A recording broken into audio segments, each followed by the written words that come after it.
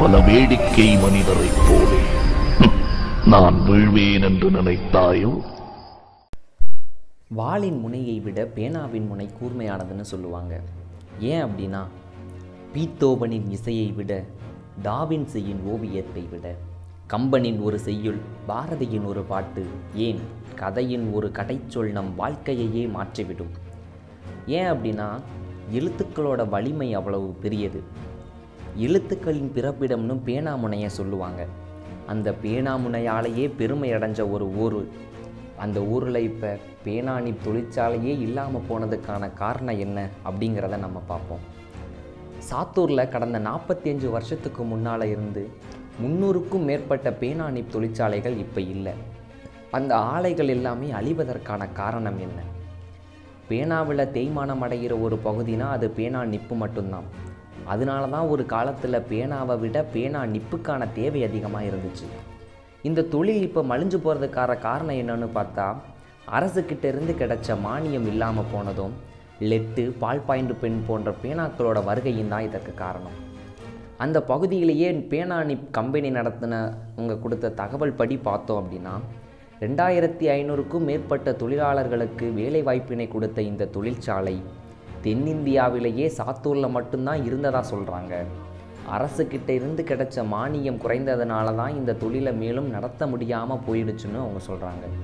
1962 250க்கும் மேலே நிப் தொழிற்சாலைகள் இங்கே இருந்ததாக ஒரு தகவல். அமெரிக்கா, ரஷ்யா போன்ற நாடுகளில் இருந்து மானிய விலையில் எவர் சில்வர் தகடுகள் வழங்கப்பட்டதாகவும் சொல்கிறாங்க. 1950 ராஜகோபால ஆச்சாரி அப்படிங்கிறவர் பித்தளையில் தான் முதல்ல பேனாணிப்பு செய்ய ஆரம்பிக்கிறாரு. இதற்கான பொருட்செலவு அதிகமானதுனால அவர் என்ன பண்ணுறாருனா, சேலம் முறுக்காலையிலிருந்து கழிவு தகடுகளெல்லாம் வாங்கிட்டு வந்து அதிலிருந்து பேனா முனைகளை செஞ்சு அதை வியாபாரமாக பண்ணுறாரு.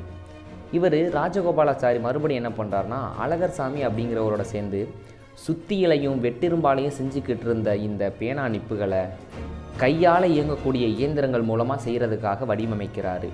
இதை ஒரு குடிசை தொழிலாகவும் மாற்றுறாரு. 1975 85 வரைக்கும் இந்த தொழில் ரொம்ப அதிகமாக நடந்துக்கிட்டு இருந்தது. ஒரு நாளைக்கு 35 40 குரோஸ் வரைக்கும் உற்பத்தி திறனை இவங்க பெருக்கினாங்க.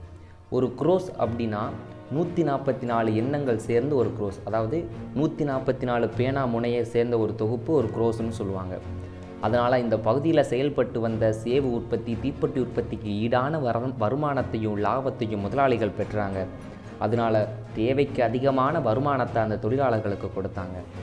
1990க்கு பிறகு பார்த்தோம் அப்படின்னா, இந்த தொழிலை நடத்துகிறதே பெரிய சிரமமாக போயிருச்சு.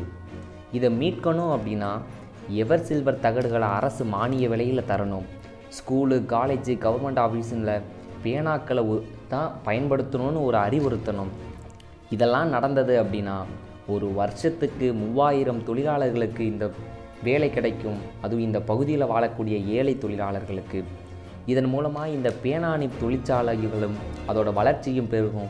பொருளாதார உற்பத்தியிலையும் நம்மளோட பகுதி அசைக்க முடியாத ஒரு வலுவான இடத்தை பெறும். நாம் எழுதுகிற எழுத்து பல தொழிலாளர்களோட விதியை மாற்றட்டும். நீ கொஞ்சம் யோசிப்போம்.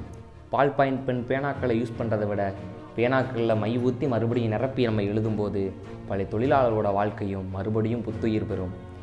இந்த தொழில் அழிஞ்சு போச்சு, மலிஞ்சு போச்சுன்னு சொல்கிறத விட இதை யாருமே கண்டுக்காதனால மறைஞ்சு போச்சுன்னு தான் சொல்கிறோம். நாம் இதுக்கு கொஞ்சம் புத்துயிர் கொடுப்போம். இந்த தொழிலை மீட்டி எடுப்போம். நம்ம ஒரு கை தட்டினா மட்டும் ஓசை வராது. எல்லாரும் சேர்ந்து சொல்லும்போது இதோட வளர்ச்சி அபரிவிதமாக தான் இருக்கும். நன்றி.